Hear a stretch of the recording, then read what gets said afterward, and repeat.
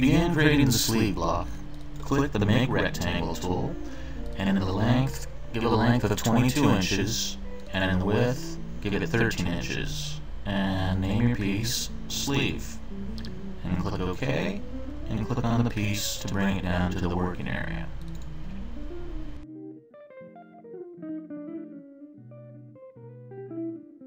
Okay, now if we want to hide our grain line, press the F10 key, go to the Internals tab, and uncheck grain line. If you want to hide your text, press Ctrl T from the keyboard. Okay, now we will take the Draft tool, and we will draw a center line. So here I'm going to click on my segment, in the proportional field type in 0.5, and click OK. Now to go straight across the block, to the right, press the F2 key, and this will bring up your line direction. And going left to right, that'll be a 0-degree angle. So just click the 0 button, and the segment is drawn all the way across. Click OK to confirm, and then right mouse click to finish drawing. If you want to see the internal line length, you press Shift F8.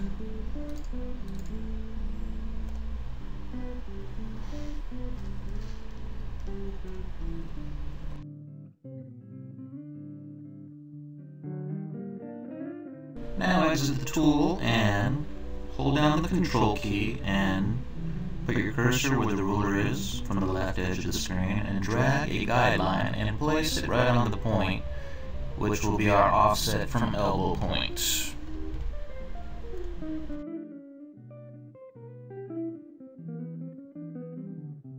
Okay, now I'm going to turn on my point numbers by pressing Control K.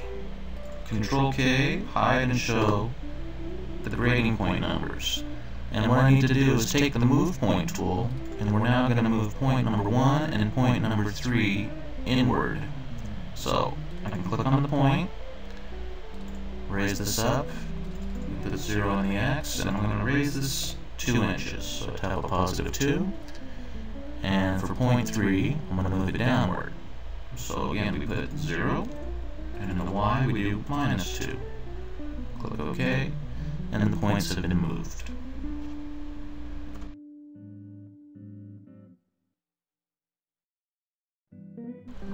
Okay, now we'll go into the drafting tool and we'll draft our reference lines for the sleeve cap. So begin at point 4 and draw a straight line to point 6 and right mouse click. Then draw another line starting at point 6 and finish at point 8. Click OK, right mouse click. Then we exit the tool. So we have 2 individual segments. Make sure you draw 2 individual segments and not 1. You'll see why in the next step. We need to divide this segment up equally into 4 parts. So to divide our segment up equally into 4 parts, make sure the internal segment is selected, then go to the Internals menu and choose Slit Contour Segment. For the slit type, choose Point. We're going to add points, and we're going to divide this into, we're going to add 3 points to divide it up into 4 parts, and make sure you put a check mark on equal distance. Click OK, and the points have been added. So do the same for the other side. Select the segment, go to Internals, choose Slit Contour Segment. Number of slits will be 3, which is 3 points by equal distance, and click OK. So you can see our segment is now broken up into 4 sections. Now we're going to rotate this block counterclockwise and zoom all to see the whole piece so we can visualize this vertically.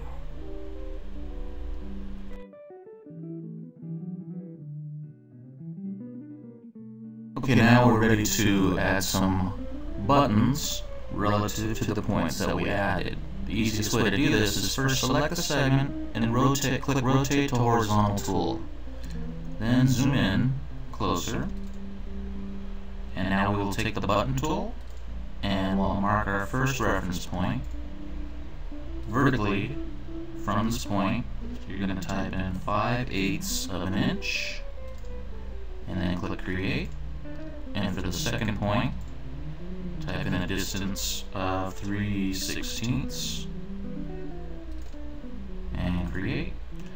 And And the last point will go below our reference line, so we need a negative value. So in the Y, we type in minus 3/8 of an inch. Click OK, and create.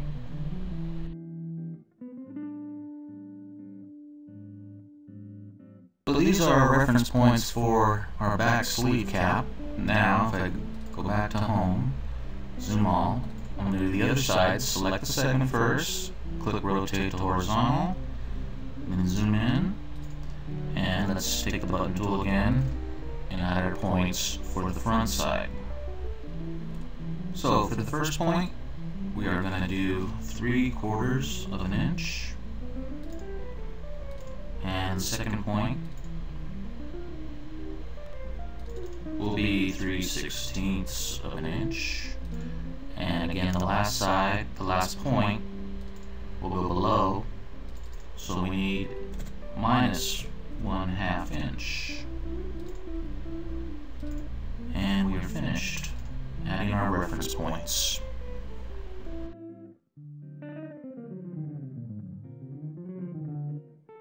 Okay, now we're ready to create our sleeve cap. So rotate your piece back to vertical and go to the File menu, choose Merge, and from our Rulers file, select the French curve ruler and bring it down onto the working area.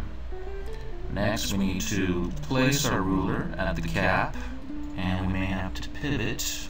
Let's zoom in closer to take a look. Make sure that the line on the ruler is going through the first 2 reference points. And once they're placed, then we can select the segment on that ruler, go to the segment menu, and choose Copy. Now, if I zoom out a little bit, I can move the ruler away, and before I paste this, we need to change our start point. Right now, the start point is down here at the bottom, so if I click the Start Point button, that changes it to the cap point. So now I select my cap point, and I want to paste this as an internal. So click the internal button, and then close.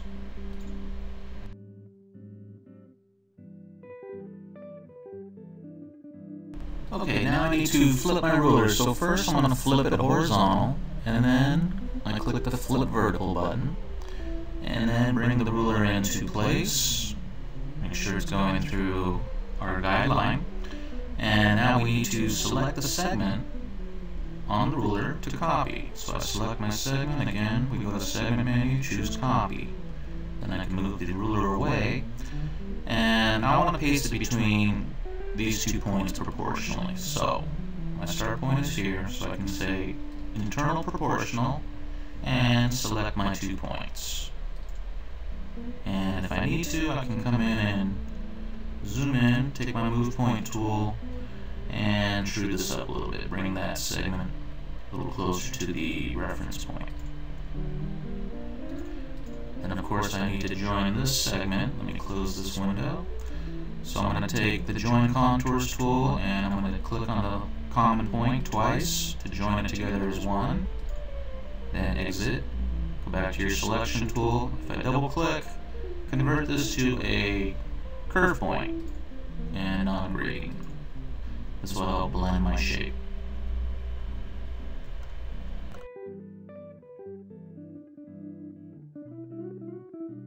Okay, now that we have our cap segment, we're going to select our segment and copy that segment. Go to segment menu, choose Copy, and click the Flip X button so we flip our segment horizontally, and then paste this proportionally, internal proportional, and click from both first point to the last point, and then close the dialog. Okay, now we can zoom in and take our Move Proportional tool and click twice on the point, and let's true up our cap segment so that it goes through our reference point. So I'm taking each point that's close to the reference point and clicking twice on it. And now our shape is trued up, so let's go back to full view and exit the tool.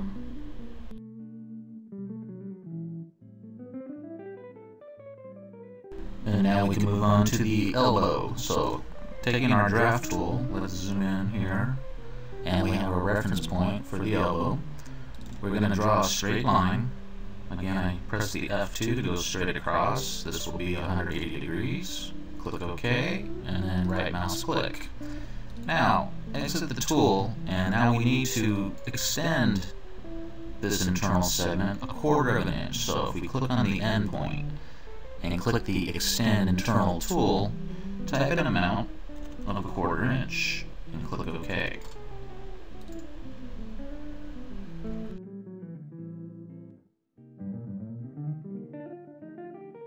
Okay, so now take the Add Point tool and add a point right to the center of our elbow drafting line. Then if we zoom in a little closer, we can take our draft tool and start your draft from the end of the elbow segment and draw to our point at the bicep.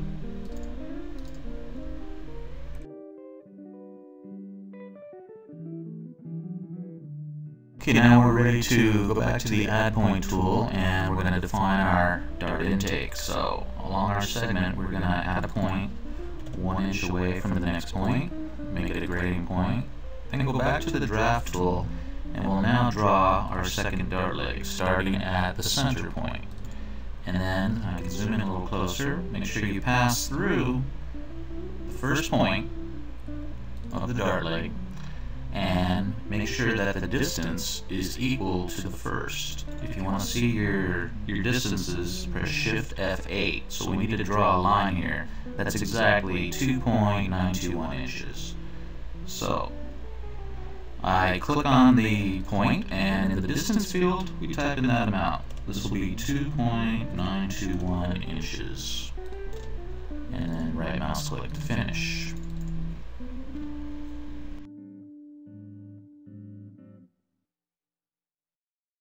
Okay, if I zoom out and take the Add Point tool, I need to add a point on the opposite side of the sleeve, which matches the side. So this will be a distance of 4.31 inches.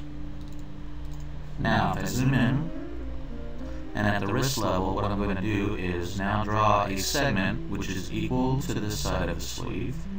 So starting at the first point of the dart intake, I'm drawing my segment, and I need to go 3/4 of an inch inside. So on the To Segment tab, type in 3/4 of an inch, then from point in your distance field, make it exactly 8.942 inches. Then click OK, and right mouse click. If you want to confirm that distance, press Shift F8 to see the internal line length.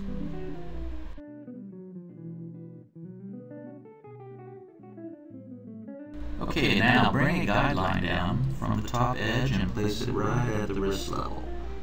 Then go back to your drafting tool, and now we need to draw a line that's equal in measurement to our wrist circumference, which needs to be 9 inches. So I'm going to start here. Click OK. I'm going to click right on this guideline because I need to go past the point. So if I click right on the guideline, and in the distance field, type in 9 inches. Click OK, and then right mouse click. My segment is now drawn.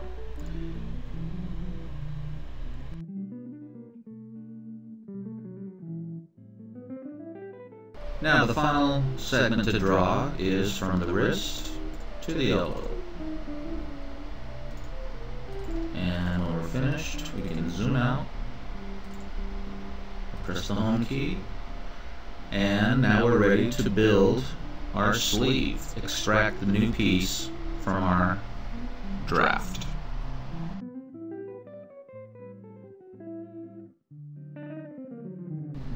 Okay, to trace out the new piece, take the Trace Segments tool and click in the middle of each segment that we want to trace, going in a clockwise direction. Here I'll start on this segment since it's an external contour. You can see it light up in color. And just go around and click in the middle of each segment. You see a red X where it defines each segment that's being highlighted. And here I'm taking my cap segment. And finally, it's going to ask to finish. Just say yes. And you can see on the piece bar that it's been added to the stop, just sitting on top, so just drag out the new piece. And for the internals that carry over, just take the Select Internals tool and click and drag a window over all the internals.